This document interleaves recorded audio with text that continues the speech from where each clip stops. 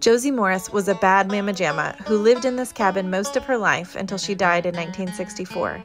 She had 5 husbands in her lifetime, but spent many of her days homesteading alone. She was a friend of Butch Cassidy and even rumored to be in his inner circle. In her 60s, she was tried and acquitted for cattle rustling. Twice. I don't think Josie Morris was a woman you'd want to mess with, but I sure love her story. You must visit this cabin in Dinosaur Monument and find out more about this legend for yourself.